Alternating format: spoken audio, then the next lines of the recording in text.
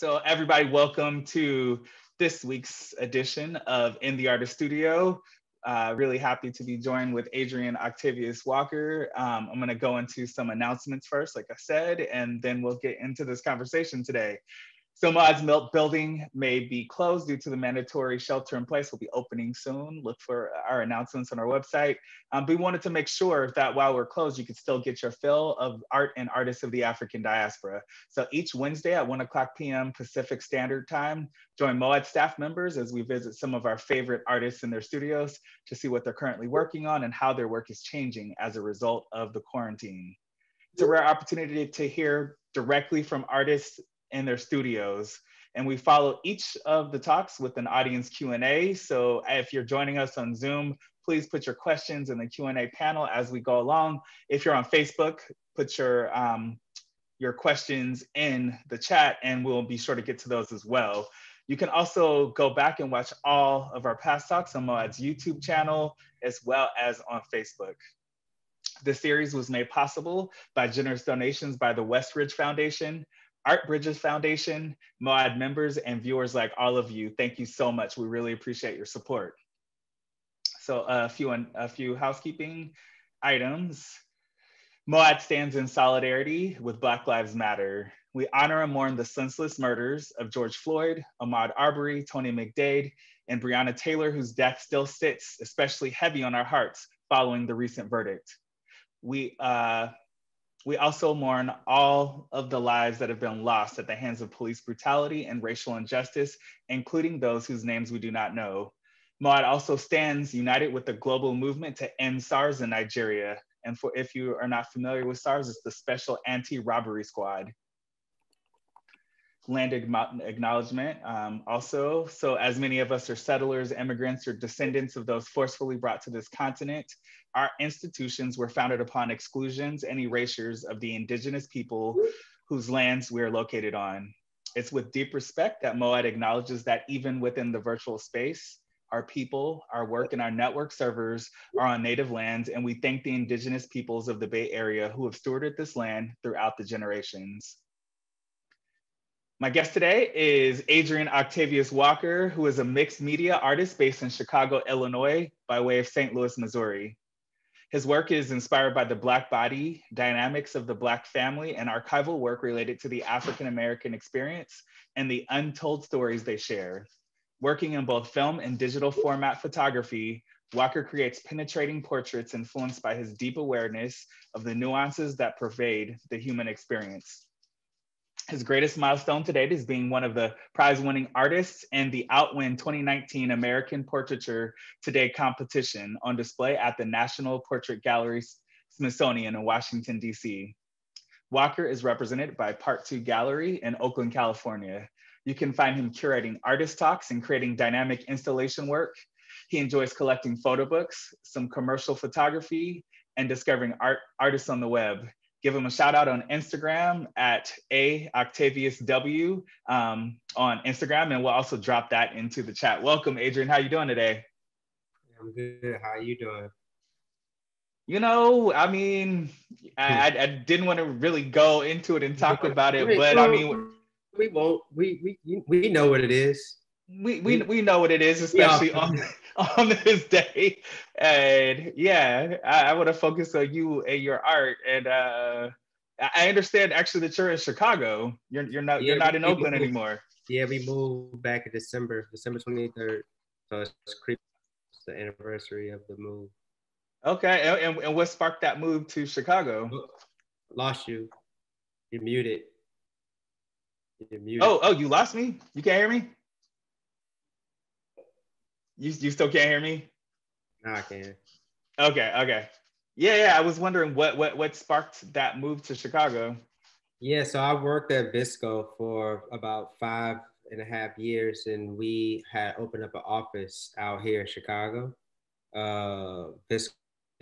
So we was doing like this program, basically gearing up to like get the new office cracking and all that good stuff. But our good friend COVID came and took that away. So they let go of like the whole marketing team. And I was a part of the marketing team. And it was bittersweet, but we're here. You know what I'm saying? We're close to family. Chicago is a really dope city. Yeah, I love Chicago. She, you know, we got a house and all that good stuff. We have space. I have this nice attic, office, gallery, whatever you want to call it, in here. So yeah, it worked out. You know what I'm saying? I've been freelancing ever since, and the freelance work kicked off really, really like crazy. So it's like a blessing in disguise, you know what I'm saying, to be amongst like my peers of art in the art world and like really being able to crack down into the arts, doing different projects, stuff like this, different artist talks. I probably had like more artist talks this year I've ever had in my life, like all together. Nice. Um, but it's been really, really good, you know what I'm saying, like to like really just like talk about art, you know. So That's can't, yeah, that's a beautiful thing. You're originally from St. Louis though, right? Yeah, born and raised in Yeah. St. Louis. So it's like four and a Okay. half hours away from Chicago. Oh, nice, nice. So yeah, to get back home is, Yeah. a We car ride just away. we, That's right. We just came back from St. Louis yesterday. I had an opening this past weekend at this hotel called the On God Hotel. So it's like the first live show I had since the show that I had We Matter back in Oakland part 2 back in March. That was like my last flight that I had took.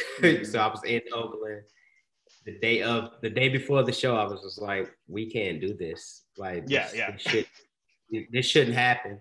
And I flew back home the next day, and it was up for a while. Then we started doing like little openings and stuff like that, like having like select people go in and check it out and stuff like that. You know how like it is now.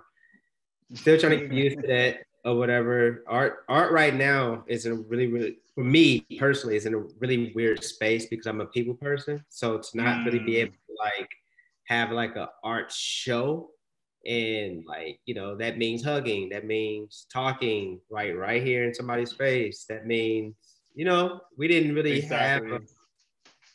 we didn't really have like you know how it was at the openings of the Moab shows, like at the bottom of the first floor be cracking, you know what I'm saying? We got food, people walking around with food, and we grabbing the hors d'oeuvres and drinking the wine, and we going upstairs to listen to the talks. I remember like it was yesterday, you know what I'm saying, like at the Moab. So it just sucks right now. It's just really, really weird.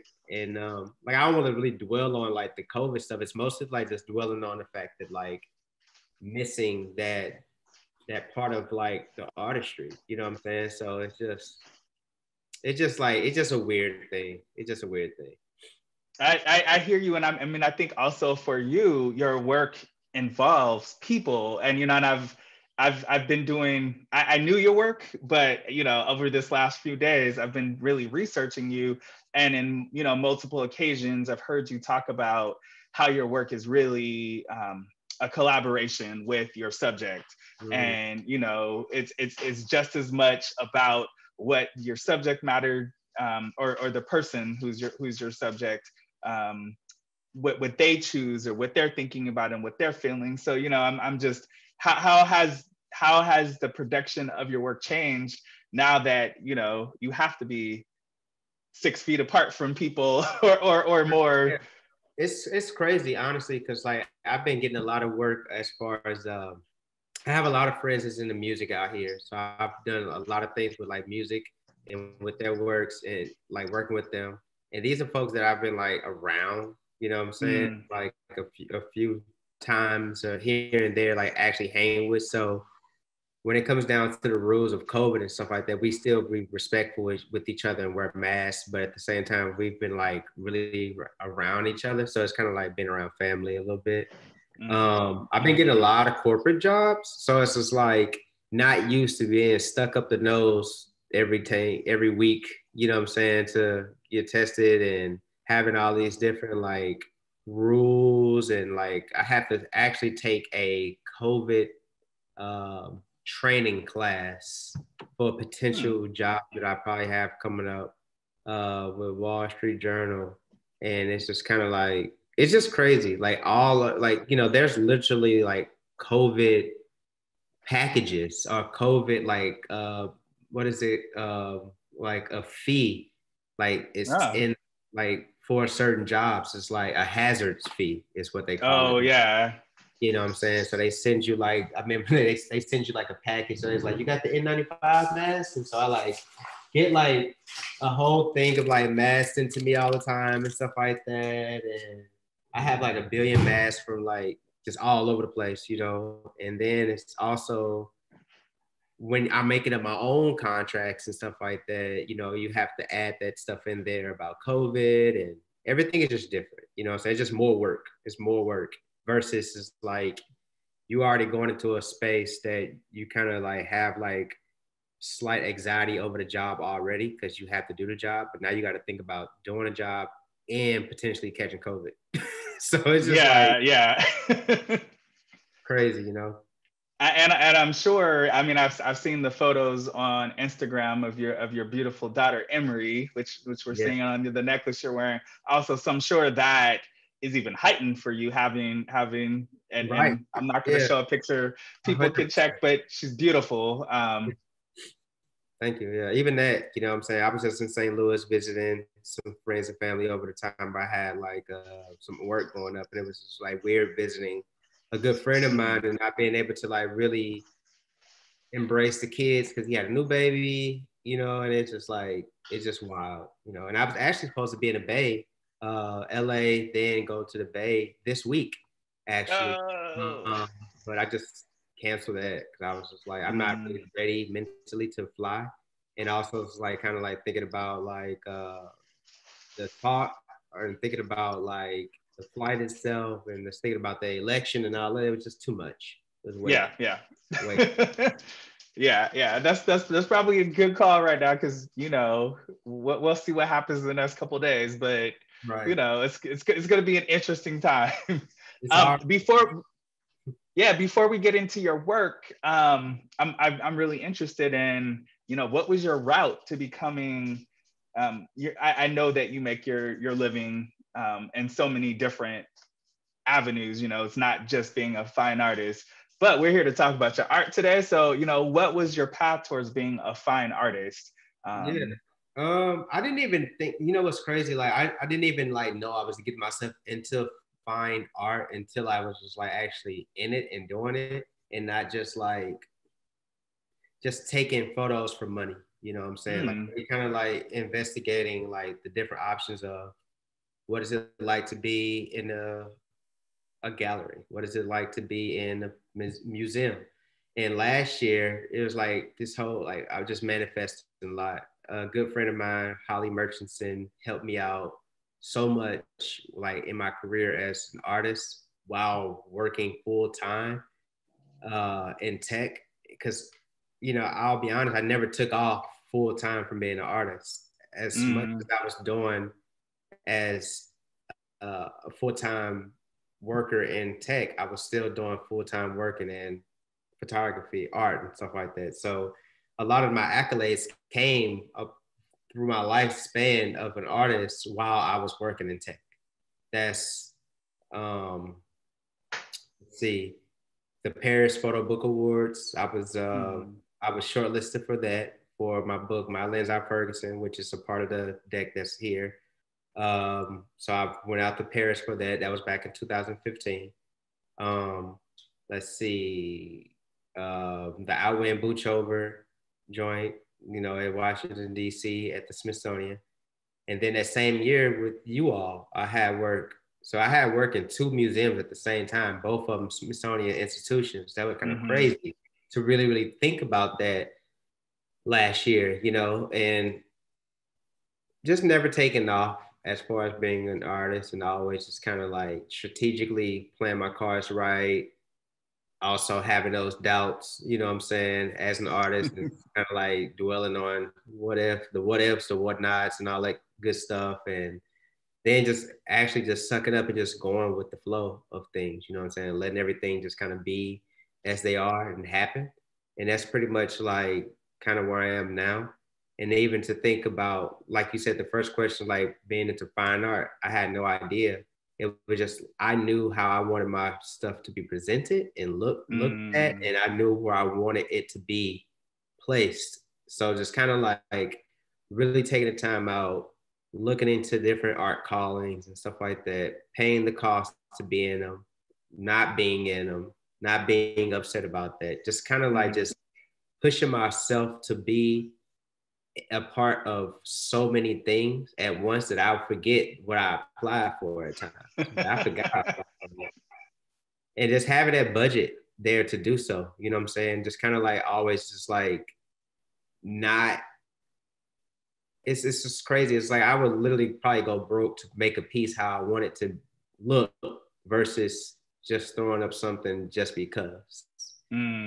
So really you're investing not only the time, but you're investing your own financial resources Right. into this Right. vision of being a fine artist. What led you to photography though? You know, was it something that you have just been doing all along and then, you know, explored that avenue, or Yeah, how did that come about? I talk about this all the time. It's just mostly my curiosity as a child and as an individual where I was at, growing up in North St. Louis, and just kind of like want to document where I was at and who I was around, my peers, and what was going on around me.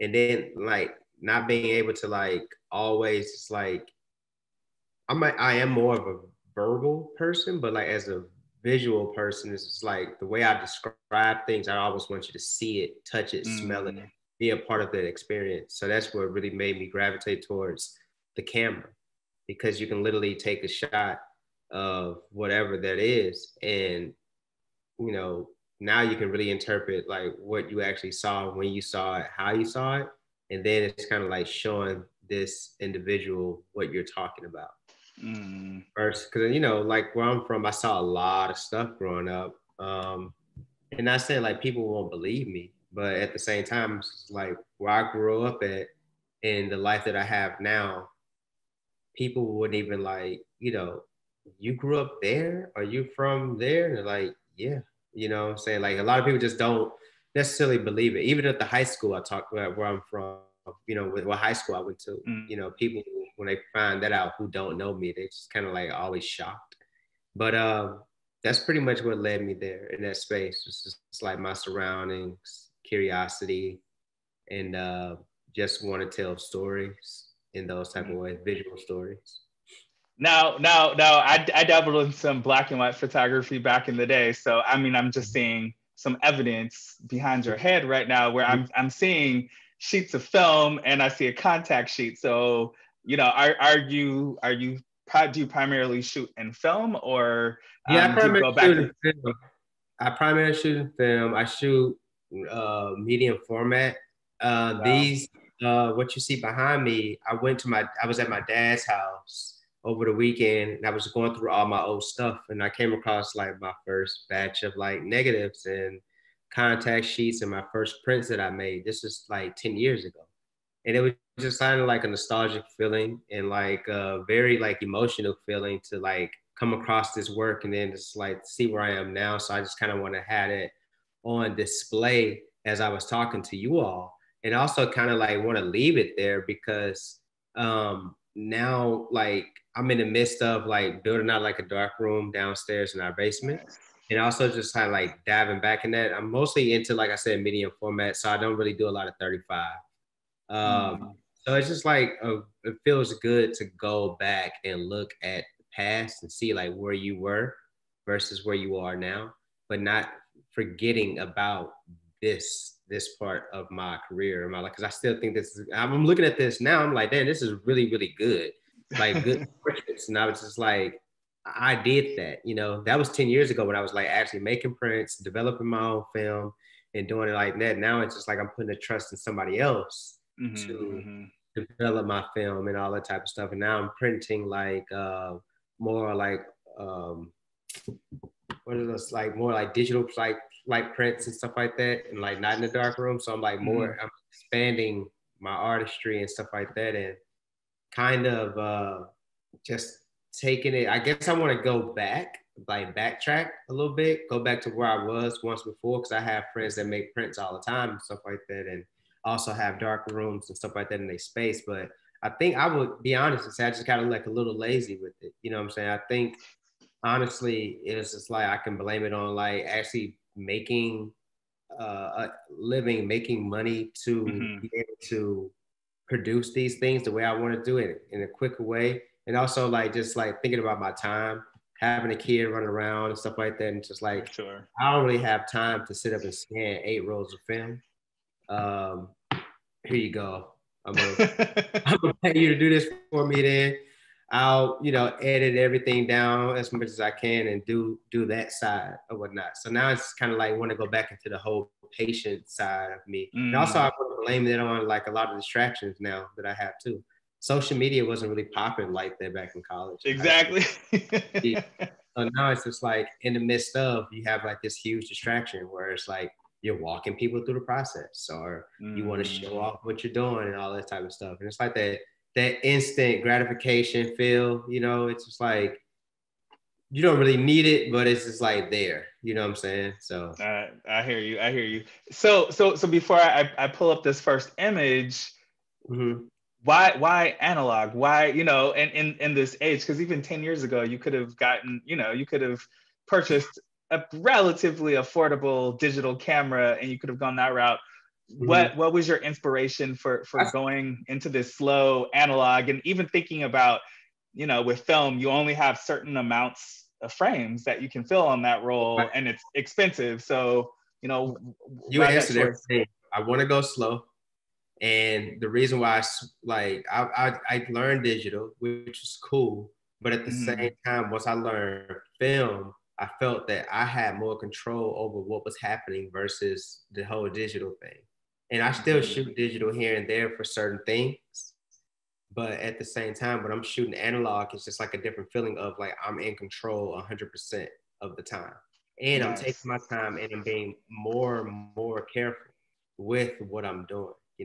I had a job last week. Me and my wife, I was photographing. She did the set design with MailChimp, and I was photographing mainly, no, 100% analog inside of a house that was not that well lit. We had to get like some lighting in the inside of the house, and we was like, basically I was honestly metering for like an hour versus just like going into the shot. And once I got that film back, and that's another reason when you get that film back and you're like, damn, I did that. Like, Yeah.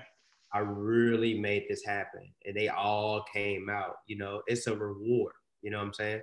So that's kind of like the reason why. And like I said, I do have a digital camera. I have a Canon II, Mark II, and I've worked with that here and there for certain things, but at the same time, it's just like it's no other feeling than like photographing with analog. And then I moved away from 35 because it's like that's a lot of shots. I'm like, Yeah. damn, it'll take me forever to get through 35 mil versus 12 on a roll or 16. Or if I put like a 220 back inside of a 120 camera, I get like 24. And it's kind of like that feeling or whatnot. So the feeling of I love like it. how many I got, how many I'm gonna have and stuff like that, I think that's what it is. And also like the cleaning process, making sure you're getting the dust out. It's all like a nostalgic thing. It's like if you like really super good at cooking or whatever, you're gonna prep everything step by step. That's kind of how I am when it comes down to film. I love it. I love it. I love you're the second artist that I've spoken to in the last month that is making that choice. You talking about Erica Demon? We actually had a conversation with Ed and Terry a couple weeks ago, and he does the same. Yeah, I thought you were talking about Erica Demon. I have actually talking with Erica Demon later on. Oh, nice. Oh, we love her. Let me see. Let me get this thing into slideshow. There we go. So yeah, I mean, you started talking about Ferguson, and you briefly mentioned this project. So I definitely wanted to start off with this project, and definitely acknowledging that you are from Missouri, also, and how did this project come about? Yeah, so I mean, this is during the uprising of the Ferguson, during Ferguson, R.I.P. Mike Brown. And I was out photographing. I honestly when I first went out, I was just trying to see what was going on. So I didn't even think about like, oh, this is what I'm gonna do. I'm gonna go out and start photographing. I'm gonna make a book. None of this was in my mind to do until I started like doing it. And I was photographing 90% of the photos in this book is with an iPhone 5X. Even the cover is like an iPhone 5S. Around that time, nobody wanted anything pointed at them, especially a camera, and then like think like a camera looks like a gun in this sense, you know what I'm saying? Because it's being pointed at you, it's just kind of like, that's the feeling that I had personally. And so I just kind of took my time with it, just going around photographing as much as I can with my phone. Then I finally, bossed up and brought my camera out a couple of days and got like a couple of shots with my camera here and there. But it was just like one of those things where I didn't know what was going to come about. But what happened was I started to get like a lot of like eyes on my work when I was posting it via like Instagram and Visco at the time. This is before I even worked at Visco. And they were the first ones to see the images over at Visco pretty much. And like they hit me up to do a interview, me and another friend of mine by the name of Marcus Stabenow. And we both interviewed with Visco about our images and like the time spent in Ferguson, Missouri. I'm from St. Louis, which is like Ferguson is like a county in St. Louis. So I'm a part of like Missouri. And it's not far away. My college that I went to was like pretty much close to Ferguson, if not in Ferguson. I have friends that live in Ferguson. I have favorite restaurants over in Ferguson. So like to me, it's just like being a part of this community. It really obviously hit home. And this was years ago, this happened 2014. No, yeah, 2014. And so, for something like this to happen in our city, and then it's just kind of like continuously to happen like now, it's pretty wild. So taking these photographs, being hit up by MSNBC, CSNBC, all these different places, Fox News. I didn't give them my photos, didn't give them the rights to use them, didn't give them that time of day to like try to put a narrative on top of my work. I wanted to be the voice and reason behind the work that I was photographing. So that's what I did. So I made this book called My Lens Eye Ferguson. Didn't know what I was doing at all. First time ever making a book, self-published. And my friend told me about the Photo Book Awards in Paris at work. This is when I started working at Visco. And she told me to apply, and I kind of like sat on it. I think it was like the last day before the submissions was like closing. And I sent it in, being really, really nonchalant, not thinking that I was going to get chosen at all, because it was like one of those one in a million things. But I got hit up as far as like being selected as a shortlister for the Paris Photo Book Award. So I went out to Paris. It was really beautiful. Came nightfall, that's when the Paris attacks happened, actually. Oh my goodness, are you serious? What? Yep. So I was there during that time, and it's crazy to meet so many people in my career, my life, that were there at the same time as well. I didn't know them then, but then like meeting them in the Bay, like I met like a few people in the Bay that was actually out there, and we shared our stories about what we were all doing at the time. And a few of my friends, a few of my coworkers came with me to go to Paris to celebrate and stuff like that. So shout out to them at that time, but we were not expecting that night to happen the way it did. So for sure, man, you've been in lots of places at, I don't know, at special times. Yeah, I have. Even when I first got my job with Visco, I was out in Colorado Springs. The incident happened out in Colorado Springs where this guy was like walking up and down the street just shooting people. And I wasn't there though, thank God. But it was just like wild for something like that to happen, like being in these places and spaces when militia is happening around us, you know what I'm saying? So it's pretty wild. And So the next project that I have up is Black Rank, and I mean, I don't even feel like we have to say too much about at least this image. I'm gonna focus on a couple of the portraits in here, Okay. but I do think, you know, how did this project come about, and you know, the use of the chessboard, I guess, Mhm. and you know, we can already get so much from this image because I think of how you laid it out. But I definitely want to hear about, you know, I want to hear about how this project came about, and Mhm. you know, the context for it, for sure. For sure. So this project was so this is in St. Louis, Missouri, at the World Chess Hall of Fame. Oh, Uh, okay, okay. World Chess Hall of Fame has shows every year, and they bring in local talent, local artists to be a part of the show that features probably like one big name or something like that. And it's always like a theme. So this theme right here, for me, what show was this? Because I was a part of two shows. I was a part of like a hip hop chess show. I was a part of then there was this one. I forget the whole thing, but basically I did like a lot of research on chess because I do not play chess whatsoever. I wish I did.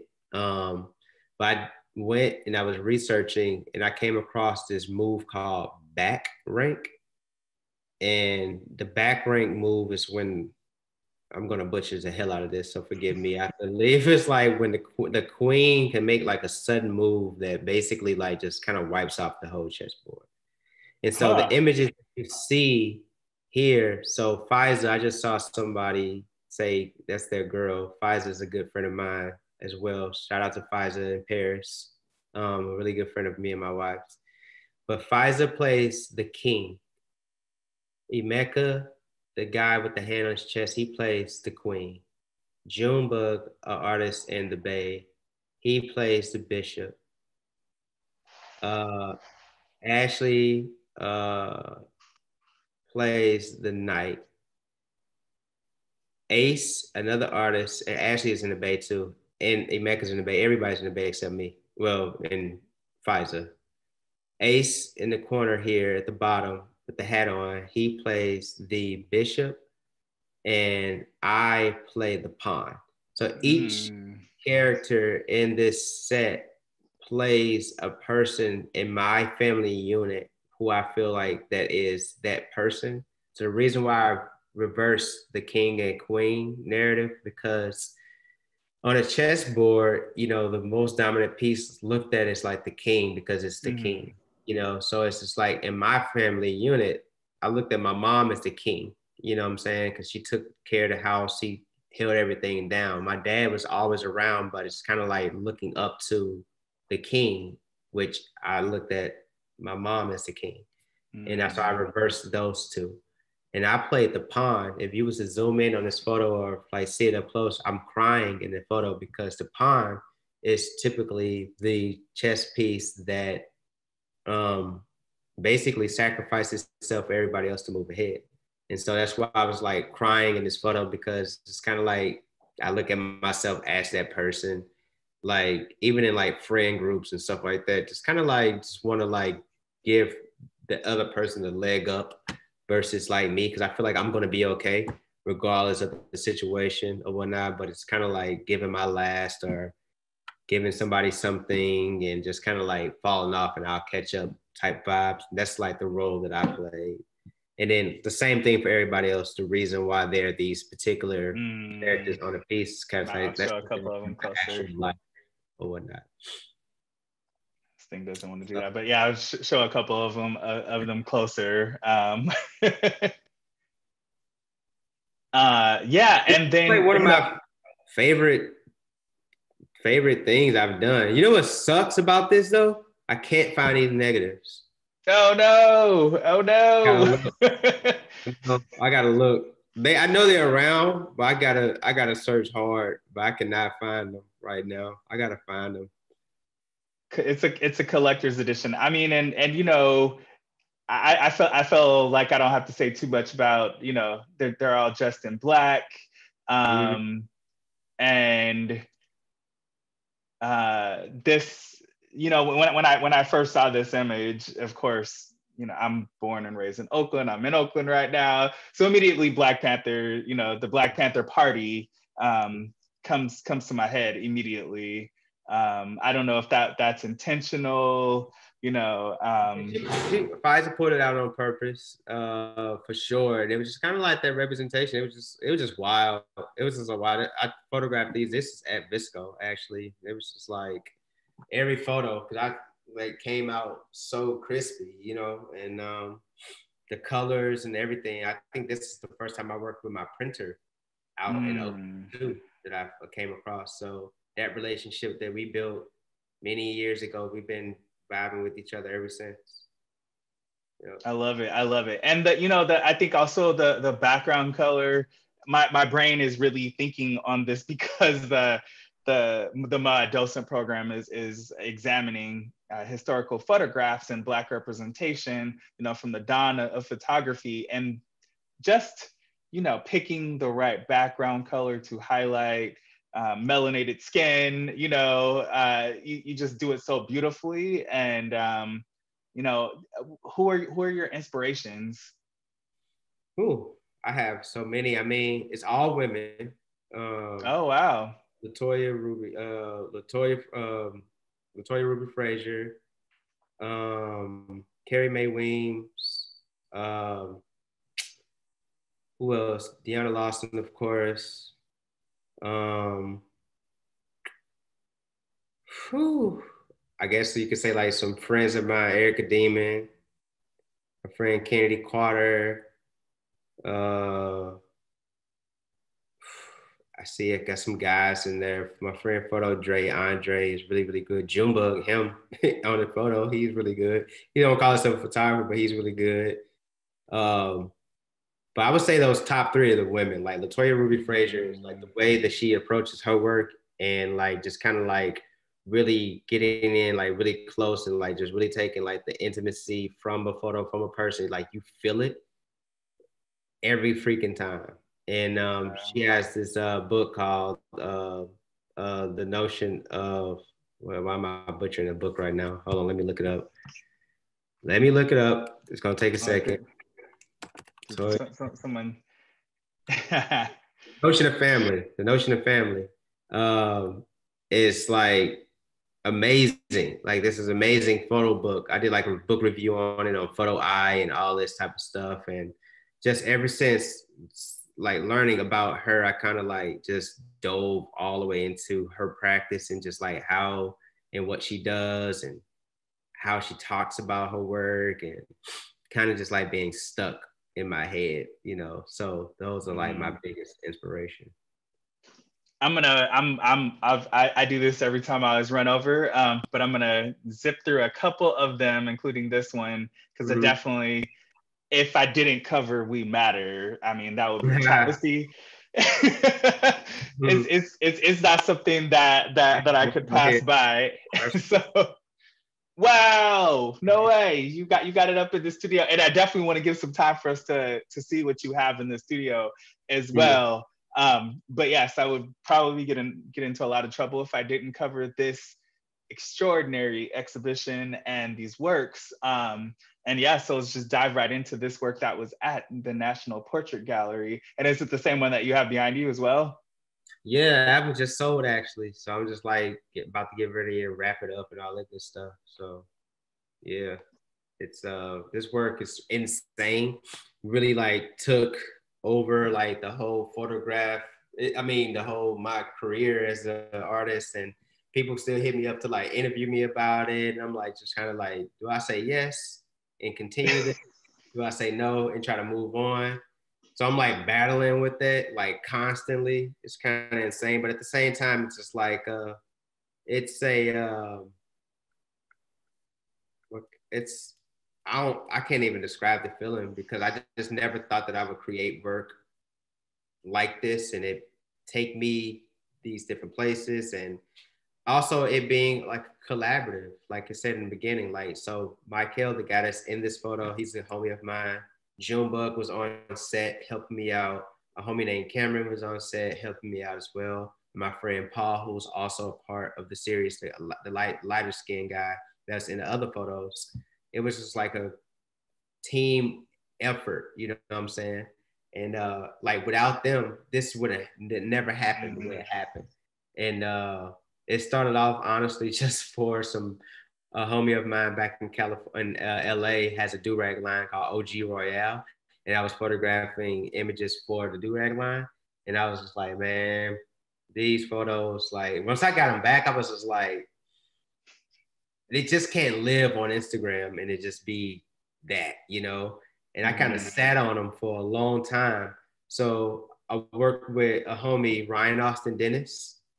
I worked with Ryan Austin, and shout out to Ryan Austin, who helped me like pretty much like craft some language behind like these images. And basically he just interviewed me. I actually set it up and like, can you interview me on how these images make me feel?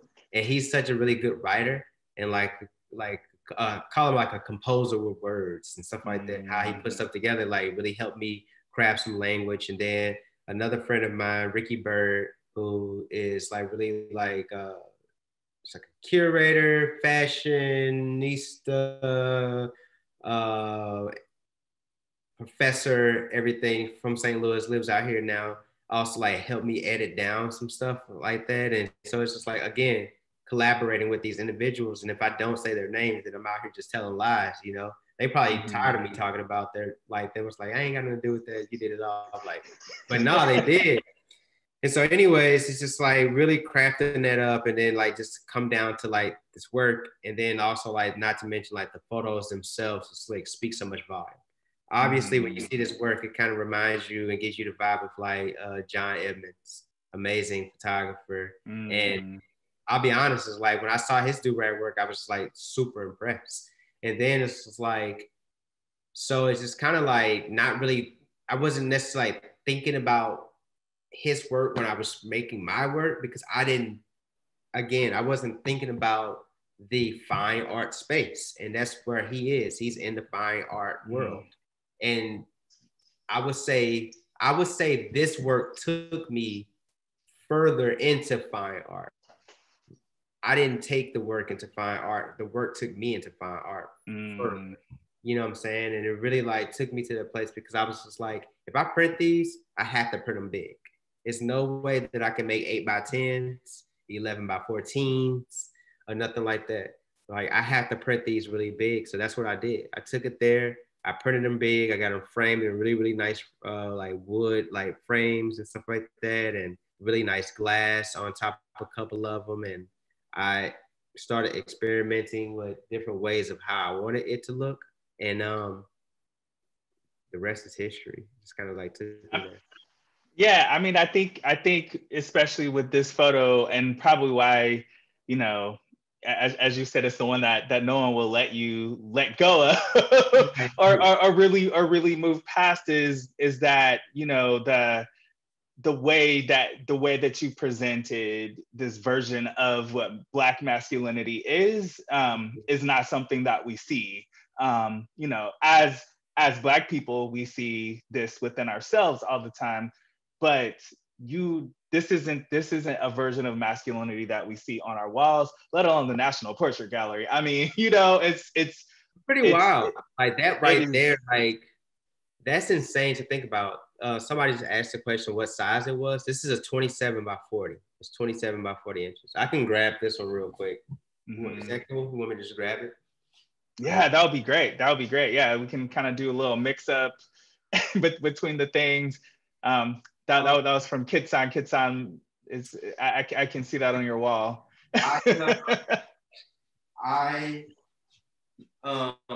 So yeah, like even to think. See, can y'all see it? Yep, perfect. So like I like to even think about like how I photograph these and like the showcase of like Black masculinity and thinking about like the idea of how we're looked at. That's kind of like what took me to the whole narrative of us just looking like us, doing our thing, being who we are every day, but being looked at differently based off of somebody else's logic or how they look at us as viewing us as a thug or a thief or a threat and stuff like that, versus like we're literally just trying to take care of our damn hair. literally just, right? Literally just trying to wave the hair up, make it look good, you know what I'm saying, and just go out our business, and that's just it. It's just like that's pretty much like what it wasn't really, you know, I like having like a narrative around my work, but sometimes I feel like a lot of work doesn't really have to have so much language around it, because it's just like this is like a lifestyle, you know what I'm saying? I photograph a lifestyle. That's what I looked at. I literally photographed a lifestyle. I photographed a man being who he is, gold chain on his neck, tattoos. You don't even know his story. But if I tell you his story, you'll be like, oh shit, he served in the military. Oh shit, he's a model. That's what he does for a living. He models. Like he get his bread and butter from modeling. Like he just did a commercial for the brand Hims, that the facial. Oh yeah, the hair. Like, you know what I'm saying? And this is him. You know, he wouldn't hurt a fly. You know what I'm saying? Like, lives in LA, living his best life. He works out every day. He's healthy. You know what I'm saying? He listens to really great music. But to this white man or white lady who don't know him, he looks like he'll harm her. You know what I'm saying? So that's kind of like what the narrative was with that work, you know, kind of like really soft, showing like that softness and stuff like that. And I don't know, like I ain't gonna lie, like I still, again, like a lot of times when I photograph stuff and make work, when I get it back, I'm like, damn, I can't believe this came out the way it did. Like, really, that's just beautiful. like, can't believe it. And then also can't believe the fact that people want to buy it. And people own it. And people want it in their homes and stuff like that. So it's just like, because, you know, art is hard. It's hard as hell to sell work. You know what I'm saying? I'm an artist, but I'm an artist that actually likes to buy work too. So I'm a collector myself, you know. I just bought a piece over the weekend, you know what I'm saying? And just kind of like being in that space and being able to do that. And I want to also encourage other artists to do so. I know it's hard, you know what I'm saying? But if you can, you know what I'm saying, just buy some homies' work, you know what I'm saying? Like, don't be that artist just letting everybody buy your shit, you know what I'm saying? You know? I hear you. I find myself starting a little collection here and there, and it could get pricey, but you know. It can get pricey. It can get pricey, but you know what? Before it gets pricey, because I've been in situations where I was like, damn, I can't do it. But then that next year, I'm like, exactly. damn, I can't do it. I really can't do it. You know? So it's just like, for me, I'm looking at it, it's like, I'm going to go ahead and do this while I got it. I'll make that back. You know, I'll make it back. It'll be fine. You know, I have this piece. This piece makes me more happier than like not having it. You know what I'm saying? So it's just like, and then also to think about the shit that we typically spend money on anyways, you know, especially now, we in the house. So I want to, we ain't looking at nothing else, you know what I'm saying, other than our damn phone. So it's just like, let's look at the wall, you know what I'm saying? Let's look what we have on the walls, and like, let's make our house a house, you know what I'm saying? Apartment, whatever you want to, wherever you live, you know what I'm saying? It's kind of like bring that peace to where you are, you know what I'm saying? And that's pretty much what I do. So buying art and stuff. Definitely living in it all the way. Yeah, I wanted to, because I think you also took this exhibition to a whole other level. Right, education. Yeah. So yeah, it's like one of those peering into our world, and you know, a very familiar scene and products that if you are African American or just Black around the world, if you know what this is, you know exactly what this is. You know what's in that cabinet. You know everything. Right. You know what's crazy? When I go over people's house, or like a family member, not everybody's house, but I'm always curious to see what the hell they got inside their cabinet. You know what I'm saying? What they use it and stuff like that. I don't open it, but I'd be wanting to. I'm like, damn. You know what I'm saying? Just to basically see if they have the same things that I have in mind. You know what I'm saying? So I mean, you But got the yes, can of can of Murray's in there. You got the blue hair magic. I mean, everything, you know. So few slides back, you saw the living room, and the living room was the thing that really sparked me in being in this whole idea space of installation, but creating installation work that is meaningful to my life and meaningful to other Black people's lives and stuff like that.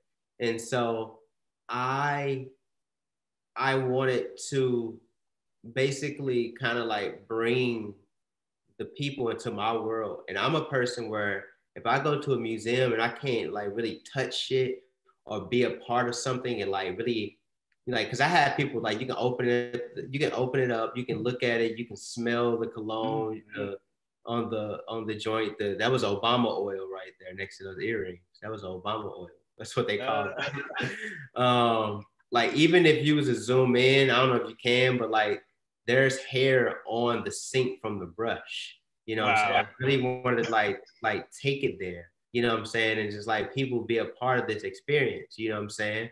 And like you could have tied a do-rag on if you want and all that good stuff. So I really wanted people to be a part of the space. And to go back to the other slide, I'm not telling you to go back to the other slide, but think about that slide you saw in the living room. It's the same thing. My wife helped curate that. You know what I'm saying? Like we find like a space and we finding things that fill in within these spaces that we lived in and stuff like that that we're a part of. And my good friend Curtis helped me put this together. Like, so we laid the floor down, put the wallpaper up. Like we went to Home Depot and like bought all these like really like cheap bathroom wear and stuff like that and like made a bathroom, you know what I'm saying? And it's just like, for me, it's just like a lot of people like look at this as like throwaway money, but for me, it's just like an experience, you know what I'm saying? Because it's just like, why not? You know what I'm saying? If I'm already like in my head of thinking like what's the next thing I want to do, and I'll tell you offline. I can't tell it to everybody because you know got some folks out there that snatch it your idea from me. Yeah, don't do that. But just thinking about like you know installation work and how it can live, and also this type of work right here, you know everybody can experience it. But now the fact that you can't really go inside, you know what I'm saying? Why you can't do this stuff outside? So being a part and like thinking about like in the future me doing like installations outside in outside spaces, outdoors, and people can be a part of it, you know, and just taking it there. You know what I'm saying? Oh shit, Joe Biden just won Michigan. Sorry. We love that. We love that. Right. I mean, hey, it's part of our reality. That energy. So, you know, really just kind of like not just like, all right, I can photograph all day. What else can I do? You know what I'm saying? Let's build some stuff out. Let's build out experiences, you know? And so that's kind of like where I'm just like kind of take my energy. And also a part of this, I think the next slide you had was the the performance that I did. So this was at the Greens. The Greens is like a experimental hybrid space that sold clothing, but also had like art shows. And this is like when I first did We Matter. So the slide before this, that was at part 2. This was at the Greens. And I also had like a bathroom in here, but it was smaller. But then this particular piece right here is like them acting out one of the pieces that I took, a photo that I took of the do-rags attached to each of their heads. And this performance was basically, it featured these guys standing on the crates, and then the do-rags that are draping on the do-rags that is connected to them were placed on by people in the audience. You know what I'm saying? So, and I had like a playlist by a homie named Fred. He goes by DJ No Shirt. And he created this playlist based on like the music that I was listening to and thinking about during the time of this work. So it went from like gospel, trap, hip hop, like all types. And it was playing as people were placing the do-rags on top of the connected do-rags. So it's basically like this whole sense of togetherness and bringing everybody together. when using like this do-rag. And I wanted to do this again in part 2, but you know, things just fell apart. Stuff happened.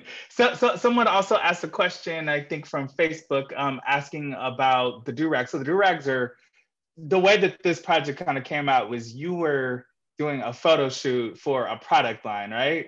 Exactly. I was doing some product shoots. It was product shots. Yeah. At first. And then I was just like, I talked to the homies. I told them like how I was feeling. They are artists too. They understand, you know what I'm saying? One of them is like, does bodybuilding and stuff like that. And I told them about it and they just trust everything that I said. And just is like, it's your world, you know what I'm saying? Go with it. And how long were they standing there doing this? Let's see. So I think they did like 15 straight minutes, but we did this thing and they would signal when they was tired and they would like literally simultaneously get down. Like they would step down off like the top crate, go to the one and they'd just sit down and still in unison or whatnot. And then they'll signal that I'm good. I can stand back up and they'll stand back up. And the configuration of the milk crates. Now, I'm always looking for a symbol or a connection within things, and so my mind immediately goes to '68 Olympics with this because they're standing kind of in the first place position. Thank you. I didn't think about that. I literally the milk crates are because of the other photos with my friend Paul sitting on them in the actual photo, and I just took whatever I was using for the initial shoot and put it in here or whatnot. But damn, I gotta steal it. It's in your work, so I did not think of it. That's I think there's another thing that I like when people look and talk about my work because they like see things that I don't. And I just take it with a grain of salt, like, yeah, sure, that's dope. It does make sense. It is, you know what I'm saying? I'm glad you saw that because other people see your work differently, so they find like different and see different references in the work. So yeah. I love it. We have one more image and then we gotta go. But again, this is one of those that if I didn't, we just spoke to Basil 2 weeks ago, I want to say. So it's interesting to revisit this piece, and this piece was on view at MOAD during the exhibition curated by Melanie and Melora Green. Was that a year ago at this point? Yeah. I believe it was a year ago. I think so. And it's part of the series Mortal Man. And I've always been interested. I've always wanted to talk to you about, why Mortal Man? Why that as the title? Yeah, so this piece, so Basil had an exhibition a solo exhibition at Part 2 Gallery. So he was in the Bay. So I met up with Basil. Basil is also from St. Louis. And what's funny is me and Basil never met while we were in St. Louis together. And so we started mostly talking once I like moved away and I was in the Bay and like becoming the artist I am today. And then just like learning about his work, and he's just like so tapped in with his work, so tapped in with his body, so tapped in with his mind and his spirit. It's kind of like wanting to like photograph that all in one. And then just honestly, just hearing his photo talk at Part 2 really inspired this work and really took both of us there to like make these happen. And Basil does a lot with his hands. He has really, really beautiful hands, but his hands are also like masculine, like vibe. But then you also see the nails painted, but you also see the flaws in his nails with the skin, what I'm saying? Like not everything is like really intact, but he uses his hands. So that's what the focus, and this piece is called Pushing Through. The entire series and body of work is called Mortal Man, based off of Kendrick Lamar, a song by him called Mortal Man. And that song in particular talked a lot about survivor's guilt, and also to think about Basil's piece and Basil's work. This work is called Shaman's Death. And to think about like Basil's artist talk and the pieces that he had in the show every piece that he sews together comes from a different soul, a soul of a person that he knows, a soul of a person that he doesn't know. He goes dumpster diving to find different fabrics and quilts and t-shirts and whatever to make these quilts. So it's all coming from a different body. And basically he's putting these bodies together and creating like a new life. And so I was thinking about like that in a sense of thinking about Mortal Man, in a sense of Kendrick Lamar and that song and what it was talking about versus what Beza was talking about his art show, and kind of like put two and two together. And that's kind of how this body of work came about. It was literally based off a song. Oh, I love it. I love it. Mhm. I love that context, and I love how you're thinking, and I love how the the titles just for you just come up. So, something that you're thinking, something that you're doing. I was also reading about the Virgin Mary piece and how you're like, second I saw it, first thing that came to my head. So Oh yeah, um 100%. Yep. and we're kind of like at the end of our time together. I didn't see any questions come through the Q&A that we didn't address in the chat. So I just want to know, like, can you tell folks what's next for you? Would you have new Yeah. residencies, exhibitions? What's happening? So I just had a show open in St. Louis with featuring the work Pushing Through, but it's called, I tweaked that piece and I made it like, it's huge. It's actually 10 feet by 8 inches. It's humongous. And right now that work is on display at the Ongar Hotel in St. Louis. The piece from the Smithsonian of the Black Virgin Mary from the Weed Matter is on tour right now. Um, it's in Massachusetts right now. Then it's going to tour to St. Louis at Washington University in 2021. I think I have some work coming up that's going to be in part 2 in spring. Right now, I'm just taking the time out and photographing on the north side of St. Louis and East St. Louis. And so I'm going to come up, I'm going to make another book soon. So I've been photographing a lot.